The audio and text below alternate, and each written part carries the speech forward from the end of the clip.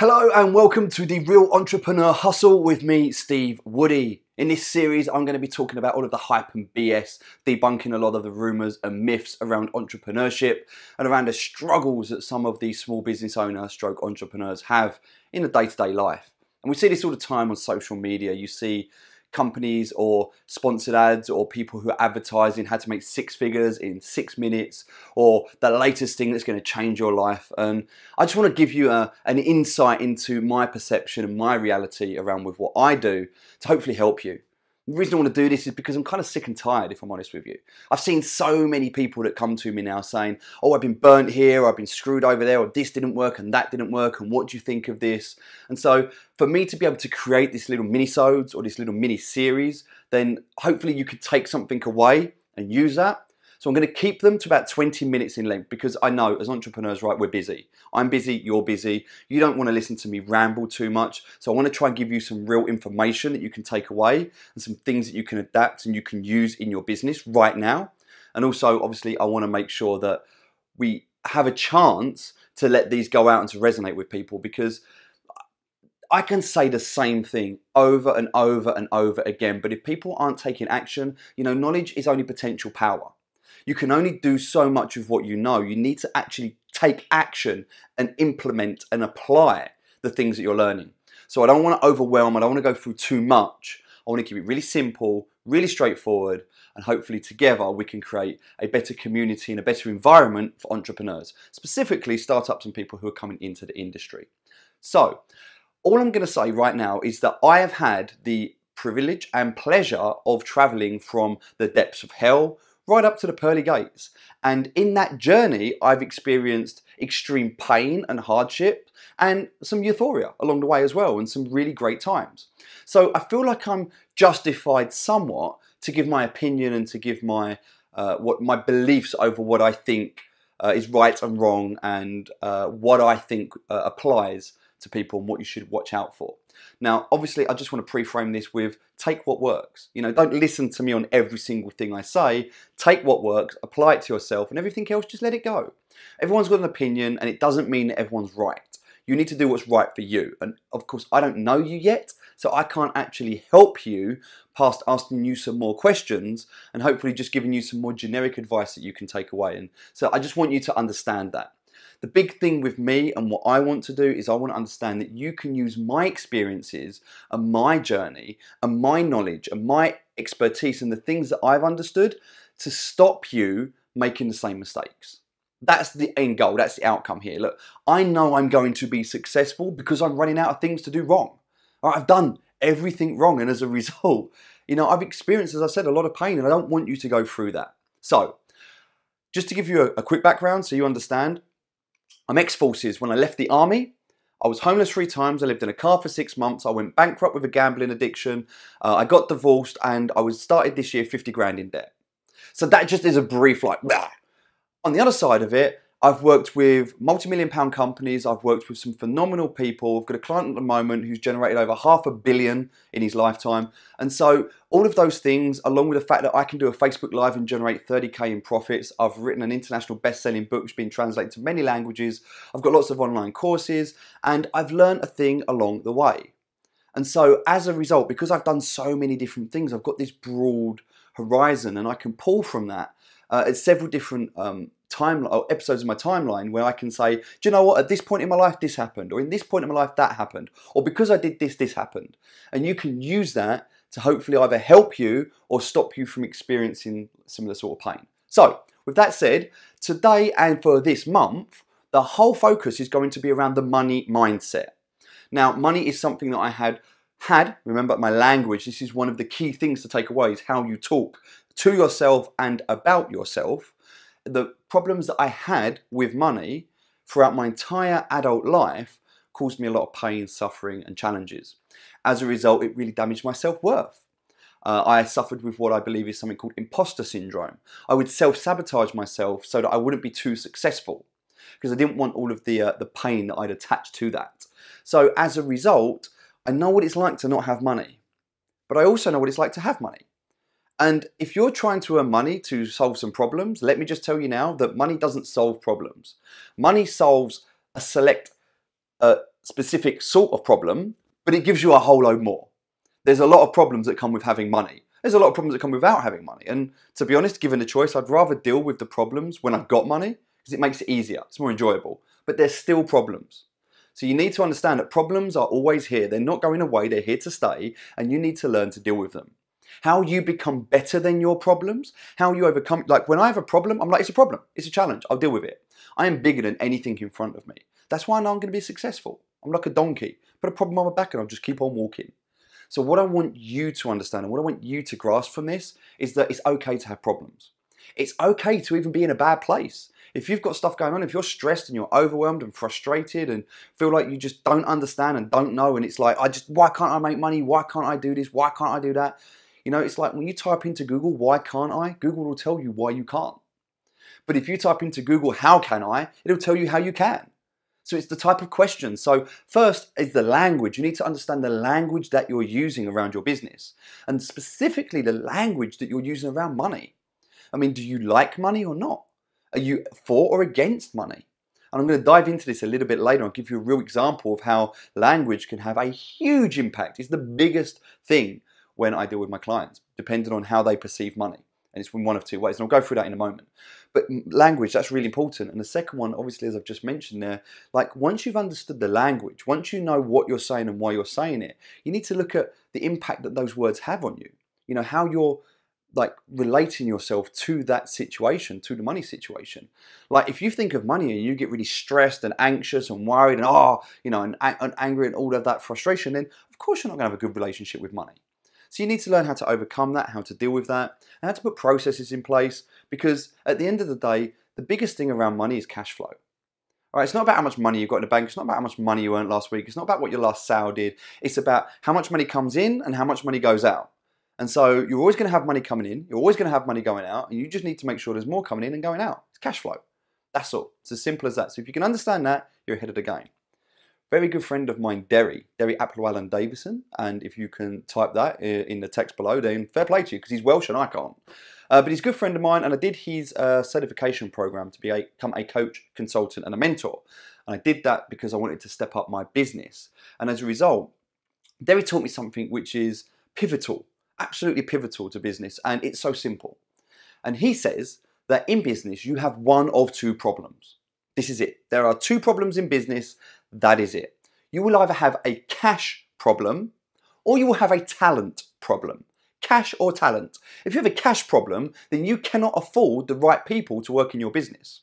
And if you have a talent problem, then you're not going to have the right people to earn the money that you need to earn. And it's a catch-22. So how do you get the cash? You need the talent. How do you get the talent? You need the cash. So for a lot of entrepreneurs, when you start out on your own. You know, you look at how do I do everything myself? I need to register my own company. I need to look at my branding myself. I need to build my own website. I need to do this and that and market and sell and promote and be service and deliver and everything else. And it just becomes overwhelming. And so you start looking for talent. The problem is because you don't have the money, you start bringing in the bad, wrong, or, you know, not the best talent to help you. Either friends or family or you know, people on a low wage. And so as a result, the message you start putting out into the world isn't necessarily the message that you want to put out into the world. And so it's very, very important to understand and to realize that you need the right people. And that could be through JVs. You know, I've done some fantastic things where I've built websites for people in return for other services. And as a result of that, it's allowed me to step up, to earn more money, to save that money and then reinvest that money into the business to bring in more people to do more things. Now I've got a phenomenal team behind me and we get amazing things done. But it takes that sort of learning curve at the beginning to overcome those hurdles, to find people who are aligned, who have similar values to you, who want to solve similar problems in the world, and who know, like, and trust you and trust and believe in what you're doing and have the passion.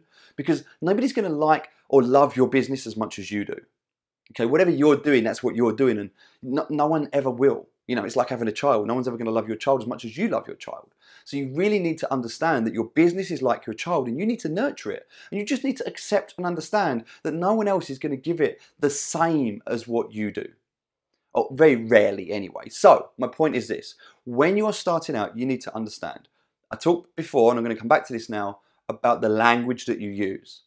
Now, the language that you use is so important because let's just take websites for example, because this is my field of expertise and my speciality, specifically around online business. When people normally come to me and they say, I need a website, it's the first thing they say. And I'm like, great, show me your business. Because if you don't have a successful business or you don't have a business with the potential for success, then we build you a great website. It's not going to work. It's going to cause you problems. It doesn't matter how good the website is. You know, if the products and services are shit, then you're going to struggle. So you need to understand that you've got the right systems in place, but also the right product service, the right marketplace. There's a lot of things, a lot of moving parts to make sure that a business is successful. And you may get lucky, but at the end of the day, you need to understand that when you're starting out, you can't rely on luck.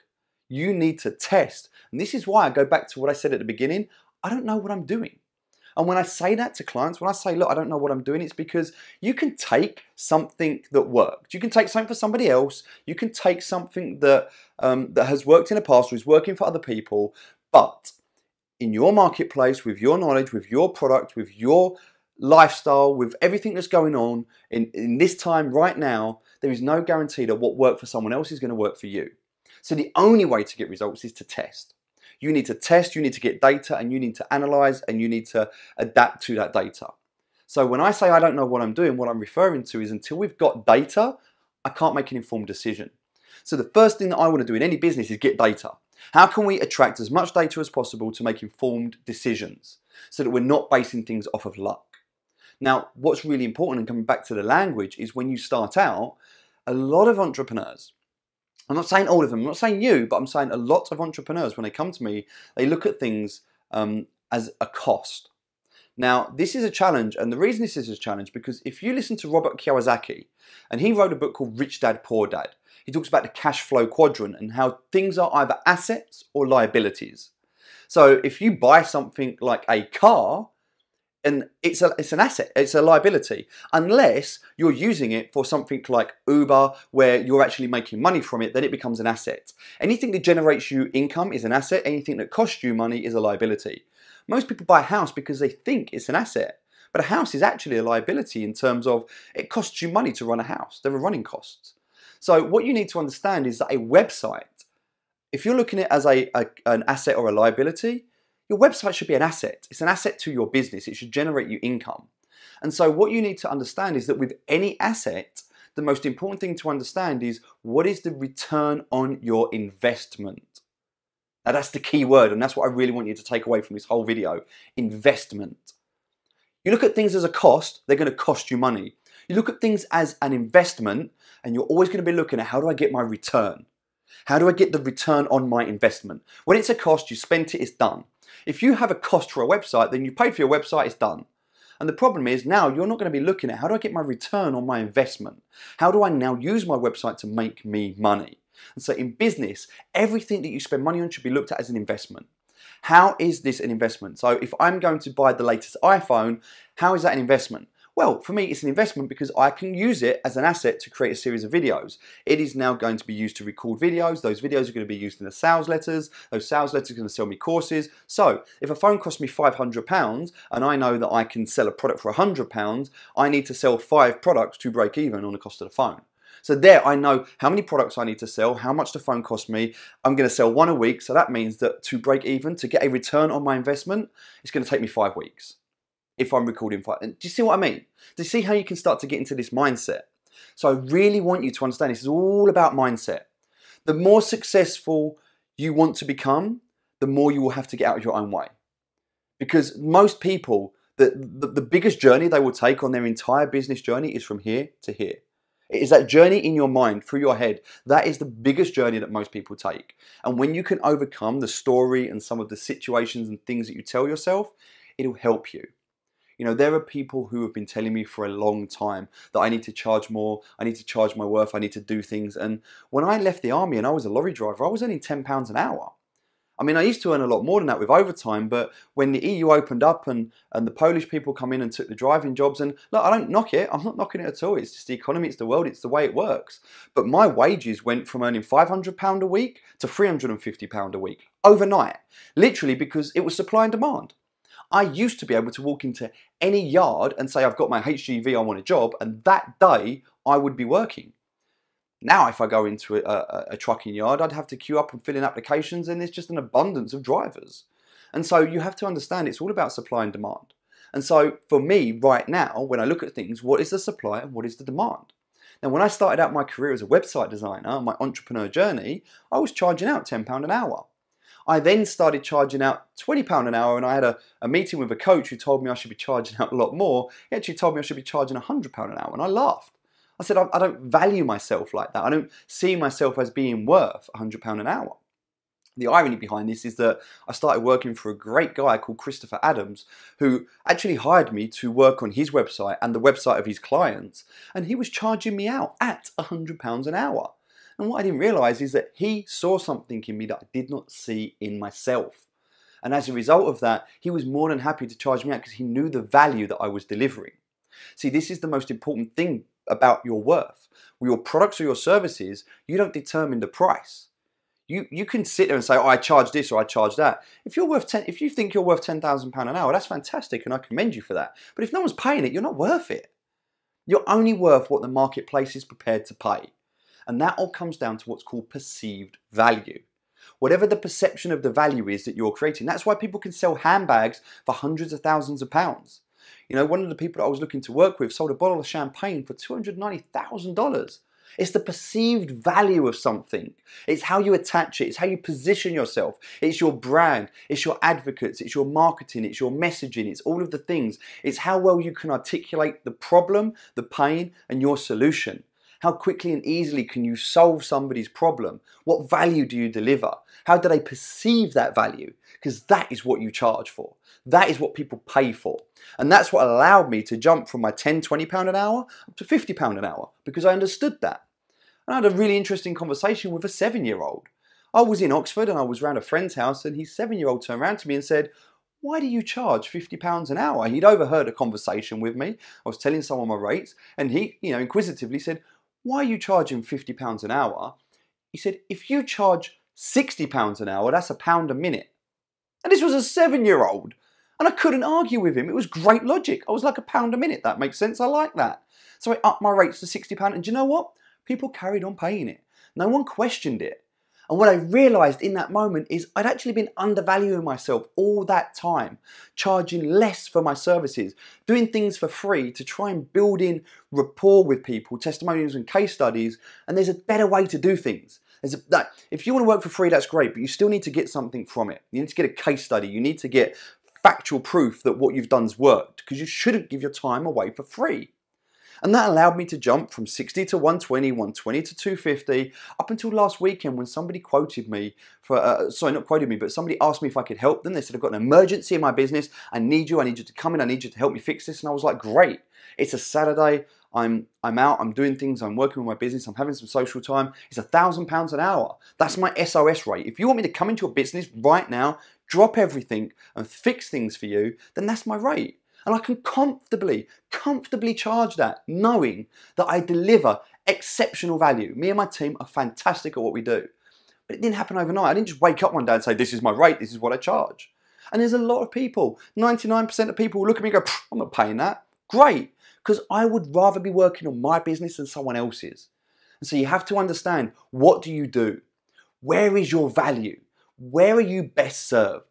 How can you position yourself to get that perceived value? How do you talk to yourself? When you're looking at your money mindset, how are you valuing yourself, your time and what you do? Because look, money we can earn. You can earn £1, and if you can earn £1, you can replicate it. And if you can replicate it, you can scale it. So money you can always earn, but time, once it's gone, it's gone. We have a limited amount of time, and you have to use it wisely. We all have the same amount of time in a day. It's just how we use it and how we utilize other people's time to help us to achieve more. If you look at someone and go, wow, they're so successful, they're doing so well, it's because they're leveraging their money to get other people to use their time to allow them to create more. So there's a lot of things for you to consider. Now, what I would like to do, because I said I'm going to keep this to 20 minutes, is offer you the opportunity to get a free worksheet. I've been to a lot of events, I've been to a lot of seminars, and as a result, I understand. I know what it's like, and so I don't want you to go through the same problems I've been through. As a result, what I've done, I've created a worksheet, and you can use that worksheet, if you would like, to help you understand some of the money limitations, some of the things that might be holding you back. If you've got any issues around money, if you're not earning what you're worth, if you're not charging what you're worth, if you're struggling with cash flow, anything like that, which may be a challenge for you at the moment, then I urge you to just click on a link in the comments to have a look at that worksheet. Download the worksheet, make sure you get yourself a copy of it, fill it in. Now, there's a reason I'm asking for your email address for this is because I want to hold you accountable. Because you saying you're going to do something is great, but I don't know you're going to do it. And the only way I can track to see whether you're doing it, to hold you accountable, is to actually get you to commit to me when you're going to do something. And by committing to me and saying you're going to do something, I can then hold you accountable, make sure that you do it. Because when you do that, when you make a plan, that's great. But when you actually make it accountable, when you take action in that plan, when you tell somebody else about that plan, that allows you to move forward. And it allows you to move forward faster. So the idea is to be held accountable, to have a plan, to have a date, to have an outcome, to put all that together using this worksheet. It's only a few pages, it won't take you long, it'll take you 5-10 minutes to fill in. But by doing that, it's going to allow you to look at what you can do right now in your business to create investment opportunities. Not cost, not what you need to spend money on, not what are costs, but what are investment opportunities that can take you to the next level. I hope this has been valuable. If you think this relates to anybody, please tag them below. I would love it if you could share this, let other people know, let me know. Put in the comments below. Tell me some of your money issues, some of the things that have held you back, some of the things that have challenged you, some of the things that have stopped you getting to where you want to be, and then how have you overcome them? Or what are you doing right now to overcome them? And I'll make sure I continue to share things with you so I can help you to get further, faster in your business to allow you to enjoy the life that you really want. My name's Steve Woody. This is the Entrepreneur Hustle series. I hope you've enjoyed it. Thank you very much, and I'll see you again very soon.